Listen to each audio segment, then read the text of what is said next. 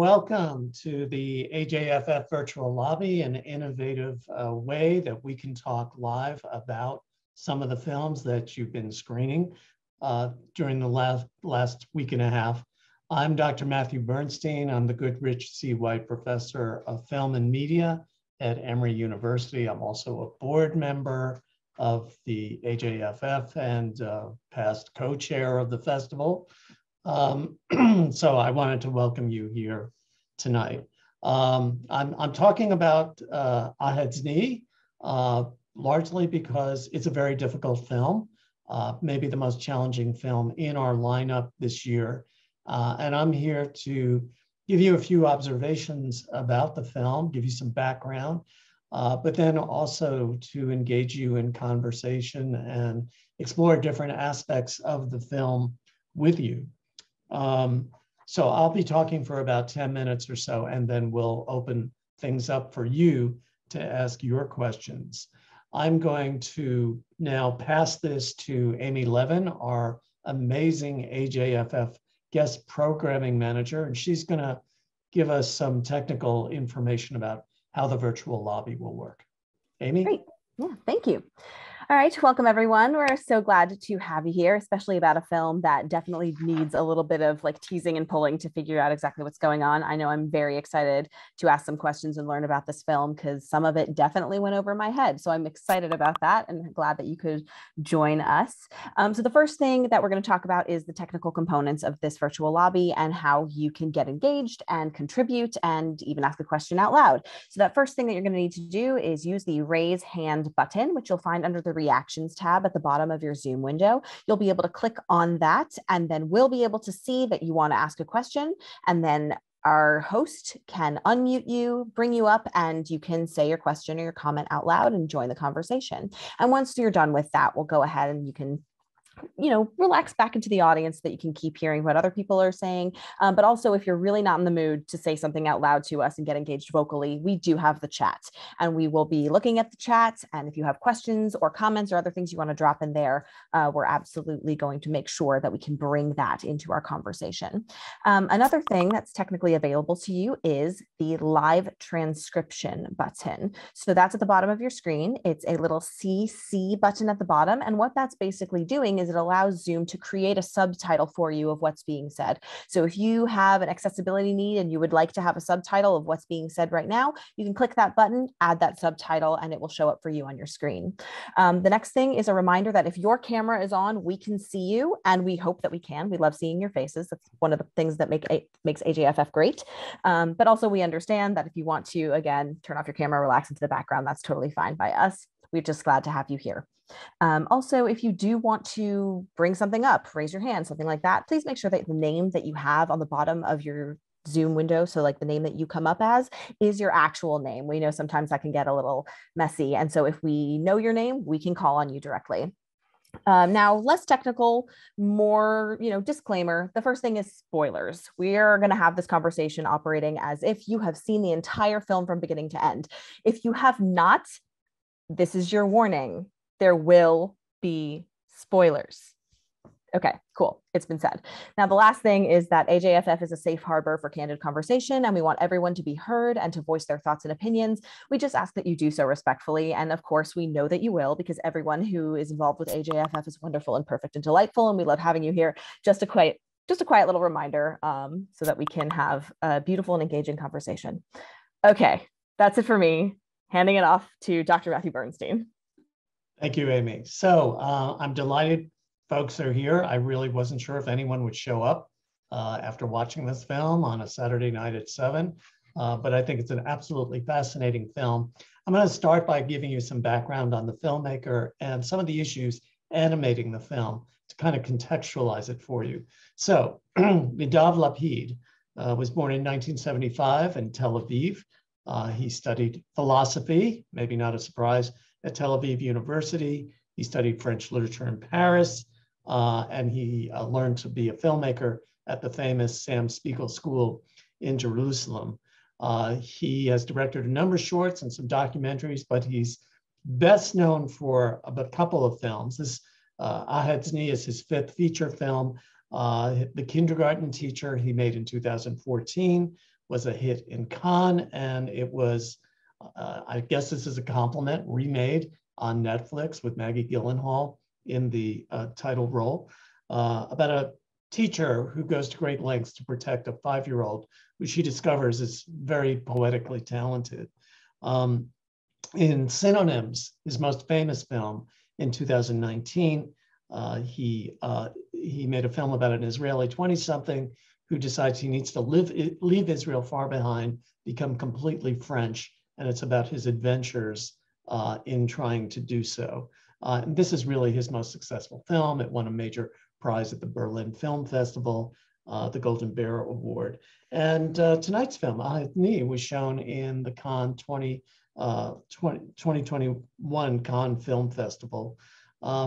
Lapid is generally regarded as one of the most exciting newer filmmakers. He's 45, he's not young, but he's exciting formally, how he handles visual style, but also for the themes that he tackles in his films, which have a lot to do with a kind of ambivalent relationship of himself and his own characters to being Israeli and what it means to be Israeli, and the state of the country as what he sees as a failed democracy. He calls this his research into Israel's soul.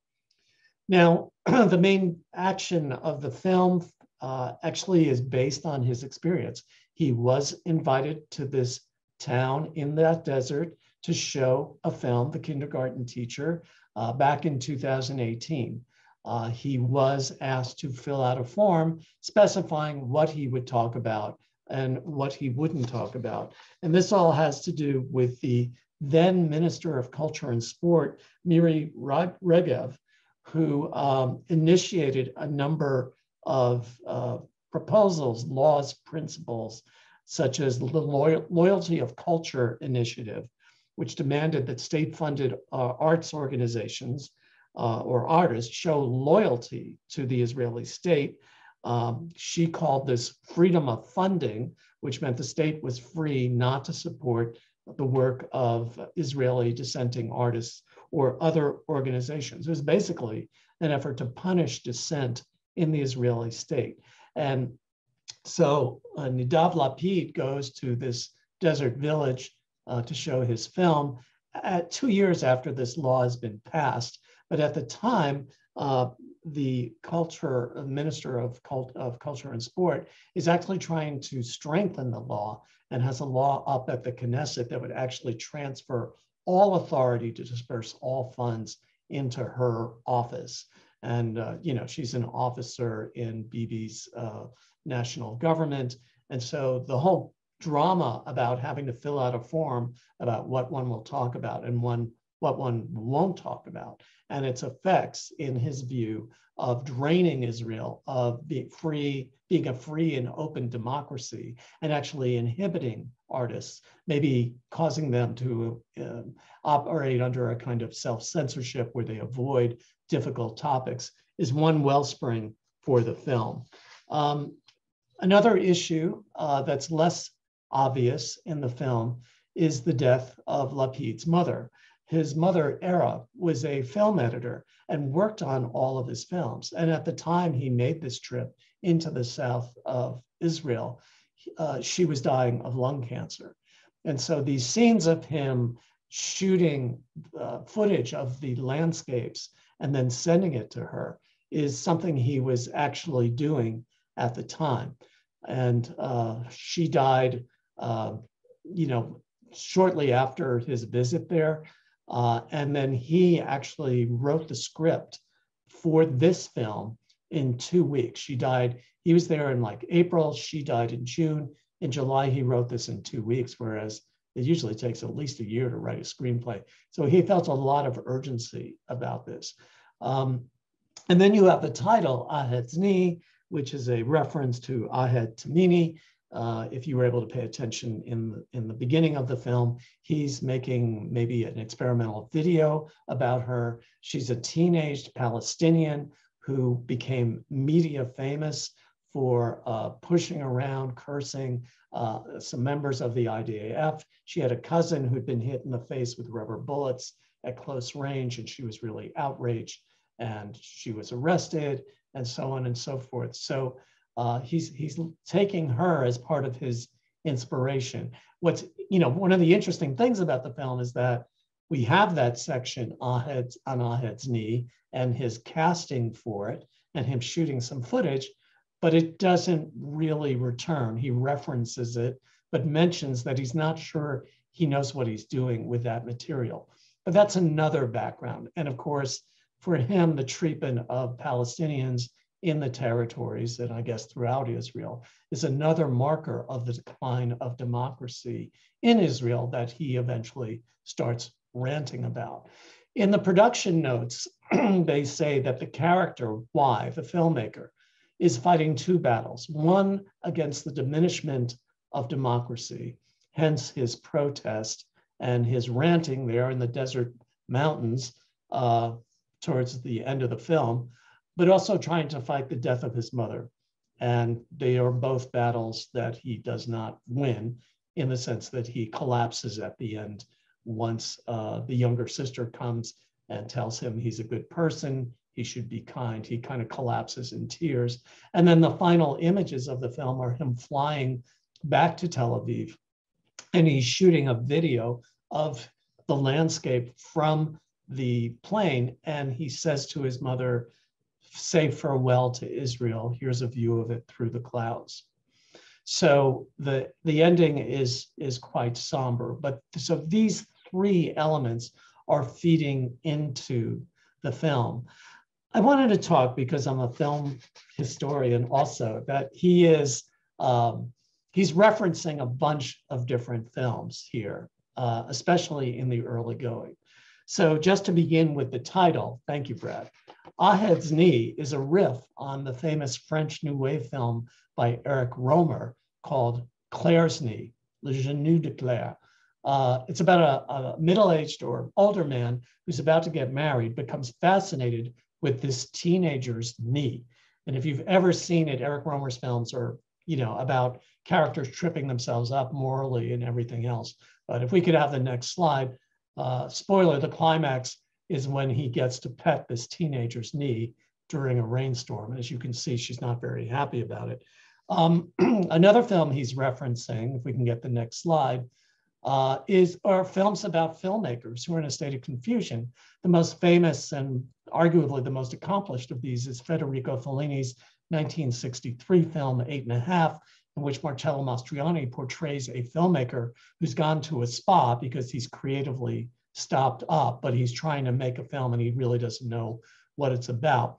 Interestingly, next slide, please.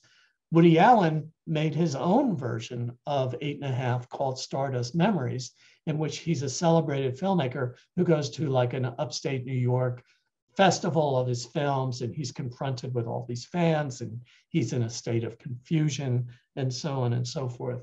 The last film referenced in Ahed's Knee, quite briefly, but I want to mention it, is the great silent film, The Passion of Joan of Arc from 1928, made by Carl Theodor Dreyer. This is a film that's famous for being made predominantly of close-ups, and it's the trial of Joan of Arc. So during the auditions, when Y's assistant comes over to one of the actors and says, "Where is victory?" And then if we cut to the next slide, the actor is crying and she says, "In my sacrifice." Well, this is a reference to a scene in The Passion of Joan of Arc.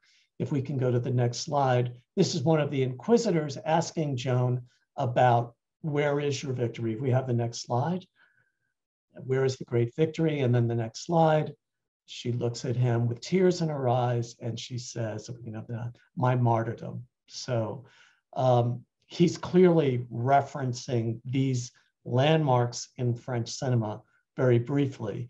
And there are other aspects of the film that can remind you of other films. So, okay, so that's the film history lesson in terms of the background of Ahed's Knee. I'm going to start by quoting our discussion, by quoting the reviewer in Variety, who in reviewing Ahed's Knee, I should also just preface this by saying Ahed's Knee is a film that is very hard to like or love. And I think you all experienced that. It's also a film that doesn't care if it's liked or loved. And that's part of the challenge of watching it. But this quote from the Variety critic really captures it. He called the film the astonishing assault of Ahed's knee is a reckless act of aggression, not only against creeping state-mandated cultural oppression, but against viewer sensibilities and about a century of cinematic tradition, quite possibly brilliant and very definitely all but unbearable. Ahed's knee is filmmaking as hostage-taking. So when I'm thinking about this, I'm thinking about how, and I should remind you to please, if you have questions, either raise your hand using the reaction or put something in the chat. This is a film, let's talk about what's assaultive about it. There's the verbal assault of wise condemnations of the Israeli state, of the Ministry of Culture, of the minister that he's dealing with there. But it's also assaultive visually. The film is not conventionally made. Most conventional films, your camera is focused on the characters, the sound matches up with the images, the editing is so straightforward as to almost be invisible. In this film, you have the camera wandering when he first meets the minister in the town and they lie on the sofa and he's asking her about her career story. She actually, the camera actually, as she's talking, swings over to the landscape outside the window and then swings back to her face very obtrusively. The camera is always moving all over the place, and it's not motivated necessarily by character movement. So that's very confusing. Some of the music is very assaultive. During the flashback of his time at the Syrian border and the kind of dancing, there are only men there, but suddenly there are women there who are also dancing and rubbing their guns up against the men. There's just a lot that's like, what is going on here? This film is an example of a tradition called art cinema.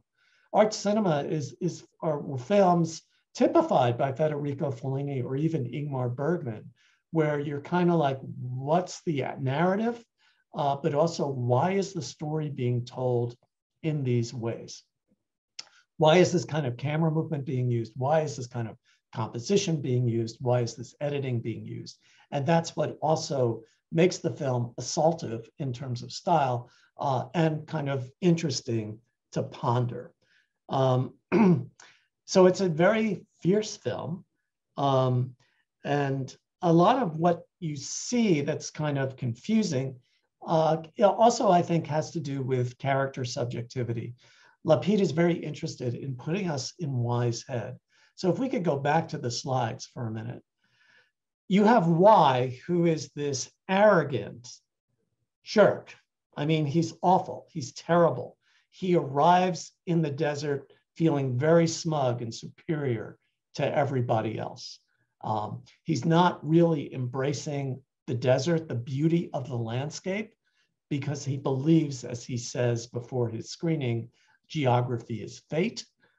He takes this, his mother's saying, he takes that to mean Israelis are doomed because of their geography.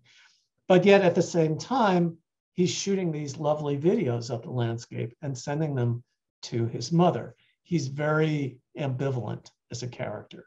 He's not only, well, we can talk more about him, but the scene where they're listening to Lovely Day, the great Bill Withers song. He's with the driver puts it on. He's like, this is great. This is in my film. They're both kind of grooving to it. And then you have this scene where the driver gets out of the van, leaving him in the van, and goes inside his house and starts dancing to the music. He does this improvisational, not very classical kind of dance. We get a cutback, as seen here, to he's talked about his wife is much younger than him. That's presumably his wife watching him dance.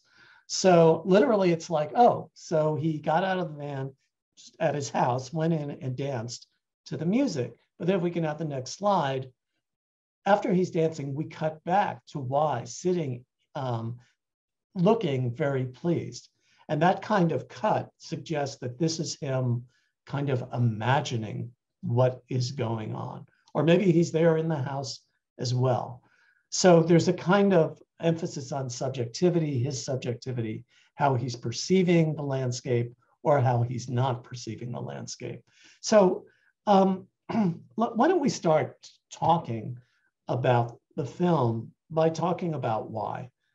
And we're done with the slides for now. Thank you. What did people make of him? How would you describe him? I've already said he's abrasive, he's obnoxious, but that's not really it. I see, Lois, you have a hand up. Lois Frank, please, if you would unmute yourself. Thank you. I have a question before we move on, sure. if it's okay. Could you explore a little bit what happened with the Army unit? Who was he in the Army unit? Was he the sergeant? What about the cyanide?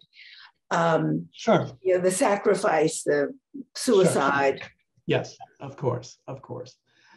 You know, one of the things we could talk about is why is he telling her the story, right? Why is that?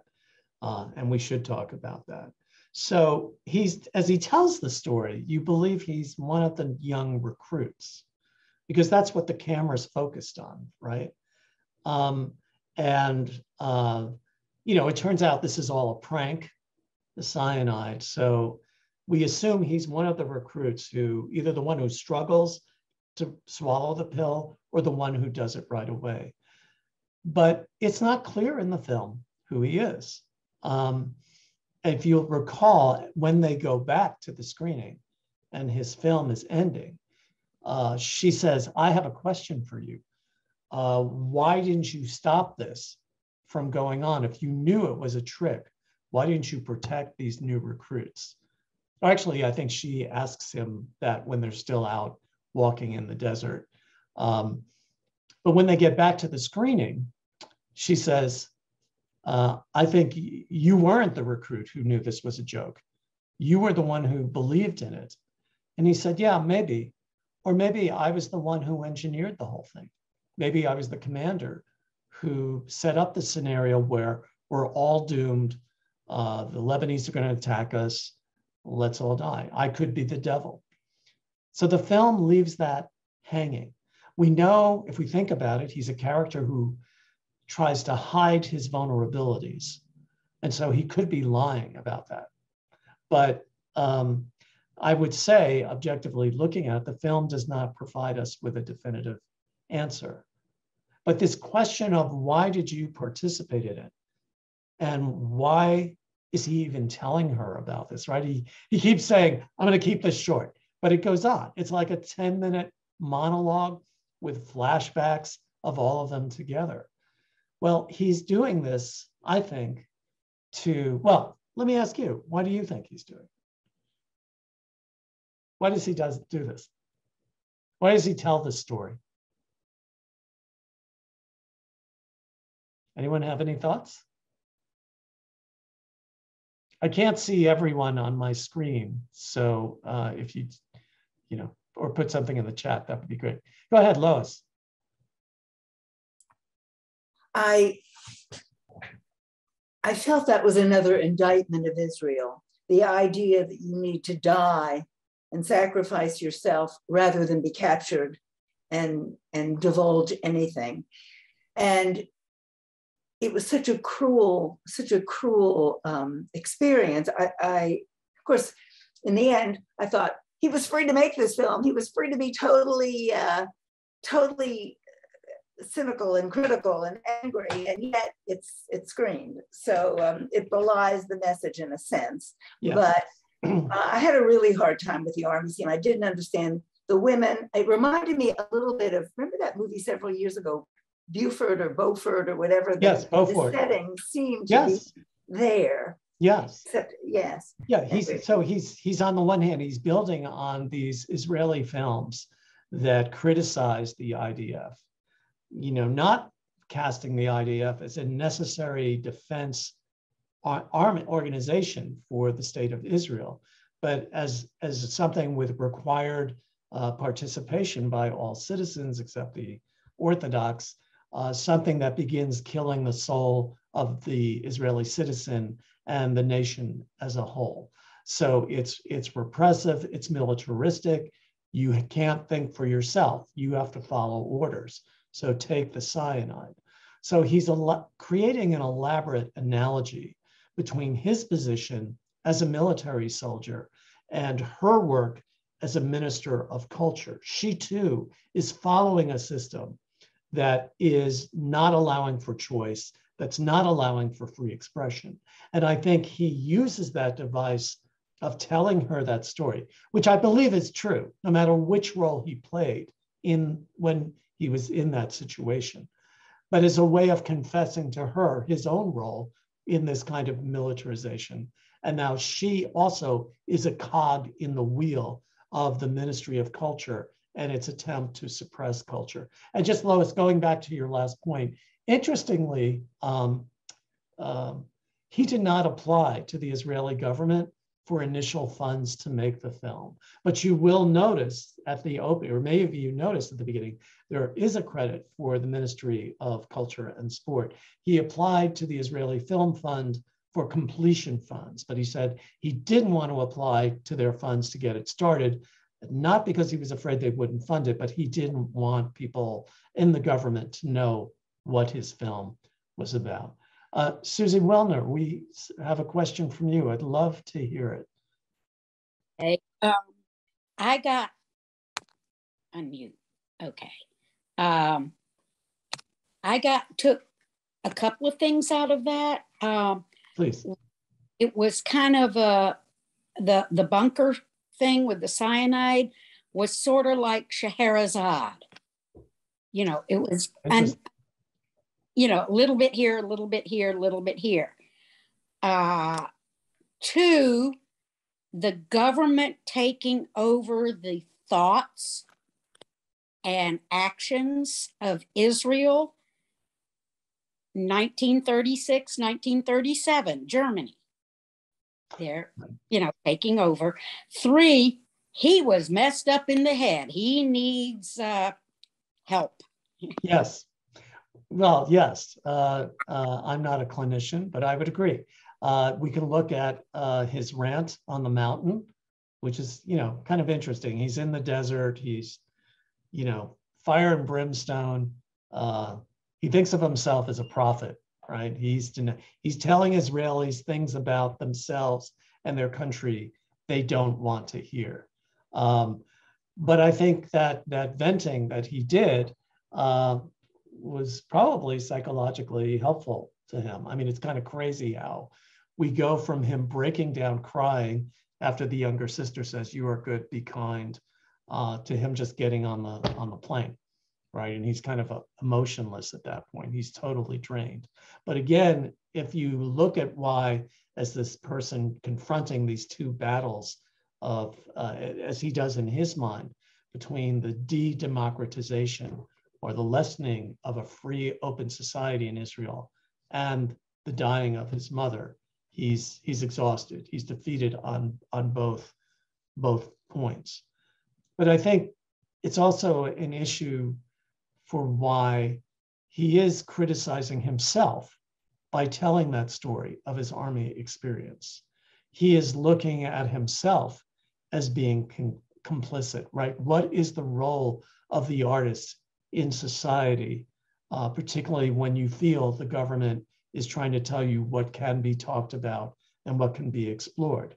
And Susie, you brought up Nazi Germany, but I see a parallel to what's going on in this country right now, right? Where books are being torn off the shelves of libraries. State legislatures are trying to pass laws about what can be talked about and how it can be talked about. You know, we don't want to make anyone uncomfortable when we talk about the history of racism in this country. I mean, it's the same kind of impulse. It's not as far as Mimi Regev went a couple of years ago in Israel, but unchecked, it could certainly move to that point. So I think the film has a timeliness and a universality, at least a relevance for us here in the United States.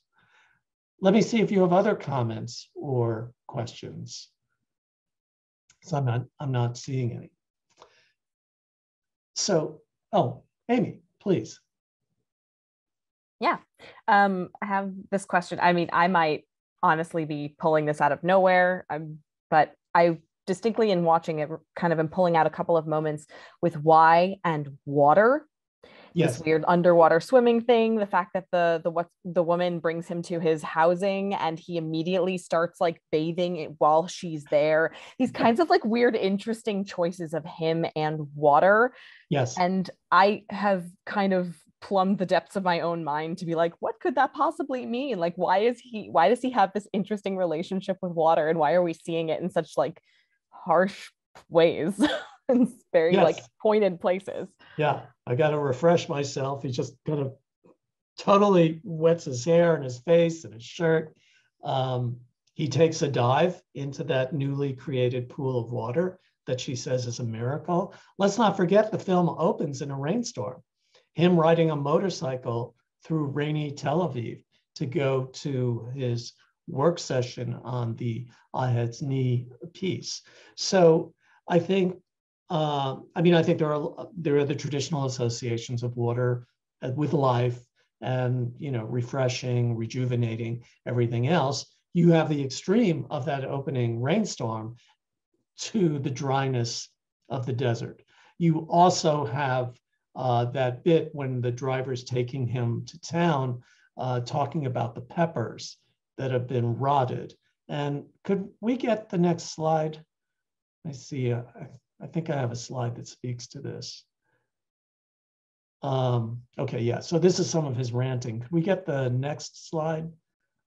Contagious disease, okay, yes, puke Israel out of me. Notice here how we get closer and closer to him as his rant goes on. I think I have another one that speaks to this water issue. Okay, so he's getting her to say what he wants her to say. Let's see, no, okay, sorry. We don't need the slides, sorry. He talks about how in this nation, like budding plants die before they're allowed to bud. So the desert is not only where the filmmaker actually went to show the kindergarten teacher, it's for him a metaphor about Israel, which is so largely composed of desert. And he's creating an analogy between the geography and what he sees as the diminishing, the drying up, if you will, of the Israeli soul, the Israeli nation, the Israeli people. And so I think the water piece fits into that. I mean, he dives into the water, and what does he find? The skeleton of a steer's head, right? So it's an image of death underwater, even though the water itself is immersive and, refreshing in a certain way. But, his whole relationship, that him diving into that body of water is interesting because he's very standoffish about the people and the landscape that's there. When he first goes for a walk in a desert, he's playing that Motown styled pop song, Be My Baby. I'm forgetting the singer's name, Vanessa, in any case. But he's really kind of staying in his own world. But this moment, like when he jumps into the water, he's appreciating it. And then again, you have those beautiful shots that he takes of the landscape for his mother. So he's at once brutal, standoffish, selfish, egotistical, and at the same time, very, very tender and very generous when it comes to his mother. So Lapid is trying, I think, to create this ambivalent, multifaceted character. But I think what stands out in the film is how aggressive and awful he is. It's easy to forget the tenderness as it's shown in particular moments. Let's see, we have a question from Kenny. His frequent use of extreme close-ups of body parts throughout the film, knees, toes, fingers, torsos. Yeah, right. So this is part of his unusual style. Obviously, it stems from Ahed's knee. We get these close-ups of the knee being used as a drum during the opening of the audition sequence and so forth. I think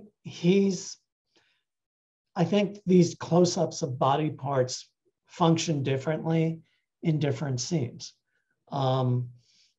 It's a kind of, just for him, a kind of artistic curiosity to frame shots on body parts. It's not fetishistic. It's not like the knee is an erotic object as it could be. Well, in Claire's knee, he's interested in talking about the body, and particularly the body of Israelis. I think there could be an analogy there between the bodies of the characters and the body of Israel itself, which is anatomized. But again, this is also part of how he goes against conventional composition, where usually you have, like what you have of me is what would be called a medium close-up. You don't see body parts unless there's something happening to them right away. So I think that's what it is. And certainly during his rant, we get very close to his face, we get very close to his mouth, where this is all spewing out. So let's see, we had, is it Shlomit who had a hand up? But also, Kenny, I'd be interested to hear your take on it, what you thought of it. I left the movie. Oh, Shlomit, yes. Or in fact, I watched it at home, and like all of us, when the movie left me, the immediate feeling was, this is the ultimate narcissism. I was very angry at him. However, the movie continued to literally haunt me. I'm also Israeli, so there is the connection to the country. And I think I started to develop the feeling that what he's doing in the movie is forcing us into his totally fractured world, painful beyond words, lonely beyond words, and without any coherent explanation. Most of us have some stories of our biographies, have some coherence in how we know our lives and how we present it. There are here and there some moments of maybe some chance, and he's losing them as well. The connection to the country, the connection to the mother. It's not surprising that it goes towards suicide because there is no sense. And I think that this experience of rawness, of no sense, he practically imposes on the viewer of the movie. Even there are references that you shared with us that are helpful to previous movies. Usually in any piece of art, the reference is contributing to the coherence, to the depth. They don't do it here. No, absolutely not. So this, yeah, I just wanted to share. It's yes. It's sort of pure raw feelings, and yes. those feelings, God, how painful and difficult they are. Yes, you know, I agree. I'm so glad you made these points. It is a cry of pain as well as a cry of rage, of frustration, of feeling overpowered, of feeling overwhelmed. And yes, we're in his head and we're forced to be in his head. The term he has used to describe making the film was a sense of urgency. He wrote it in 2 weeks. He got the funding, they made it. This film did not go through maybe the usual sort of gestation that a film would go through. His mother is dead. She could give him feedback on the script. She's not there to do that. So it is extremely raw. And you know, it's interesting to make films about personal fragmentation, right? Because what is the most appropriate form for making an artwork that is about fragmentation? Is it cubism in painting? Is it atonality in music? And so the fragmentation that we see here, and this goes back to Kenny's question about body parts, is part of that overall strategy. What's interesting about the film is that I'd say up until his rant in the desert, the fragmentation is very striking and confusing. At a certain point, his pouring out his vitriol and his anger and his pain becomes the opposite of the first half or first 2/3 of the film. It's all very clear what his ideas are. But I still think a bit of that fragmentation remains in the film. So I really appreciate all these points. I'm looking in, thank you, Shlomit.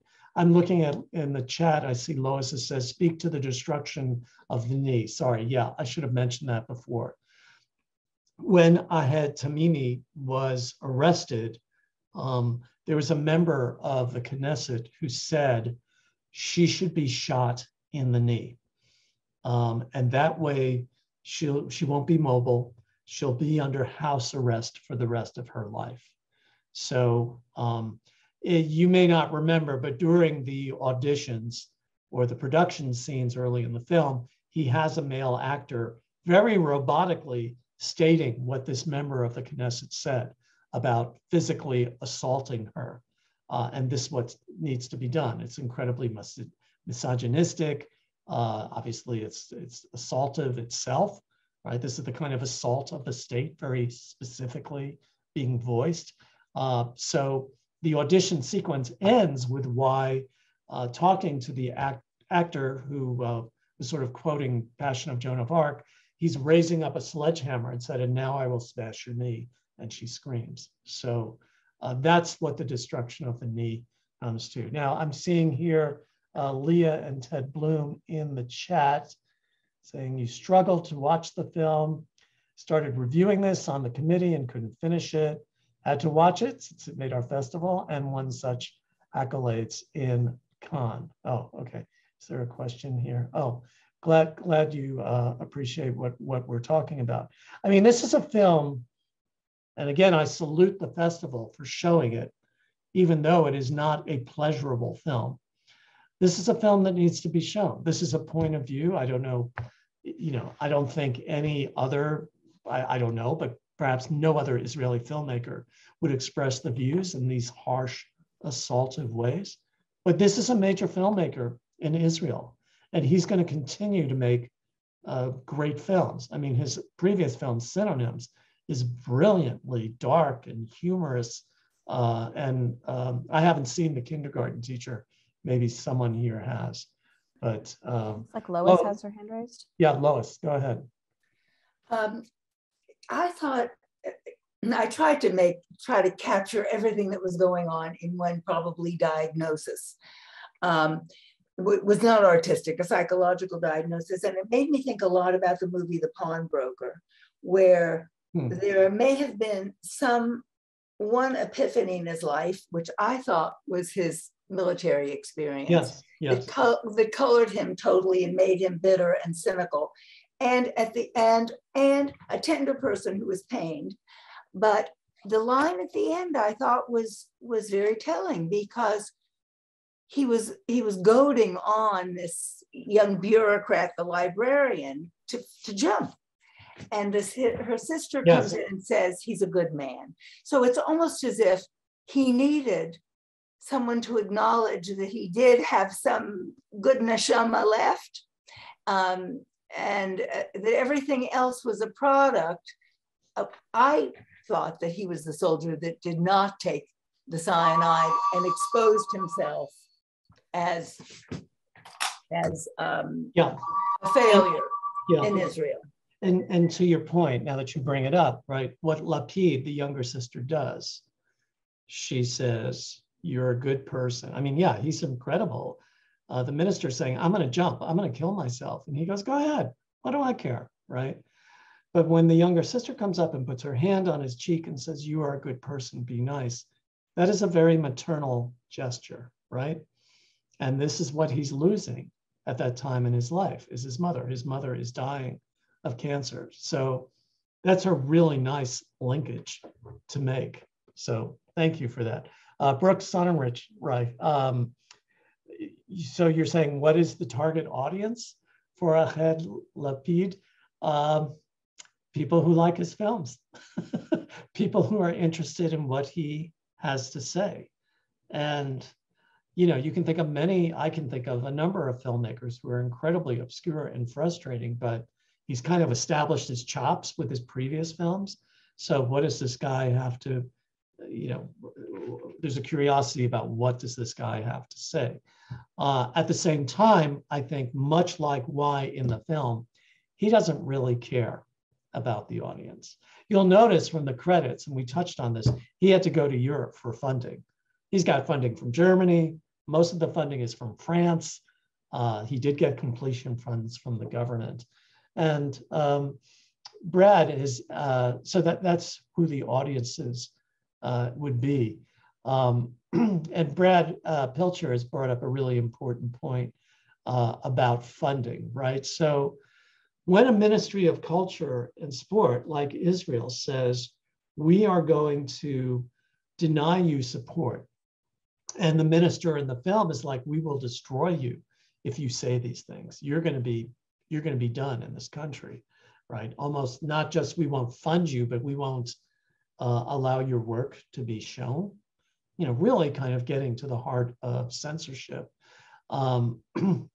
So the Israel system of film funding is quite different from the United States. Here, filmmaking is a capitalistic commercial enterprise.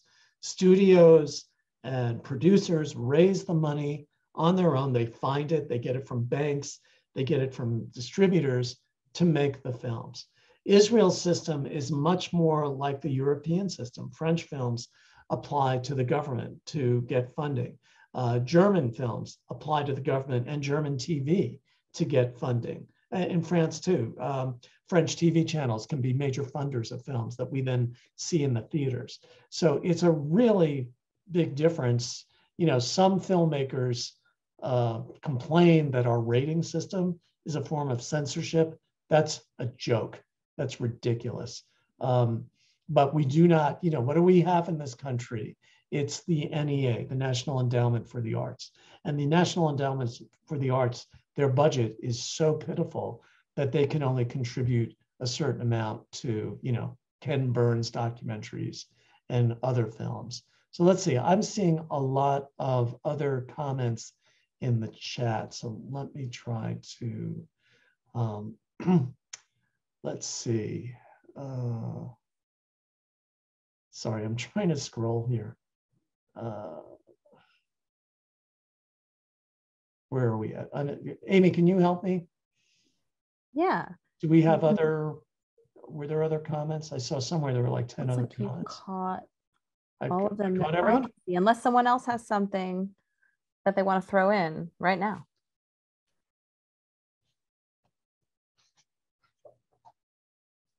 Amy, did you have another question you want to ask?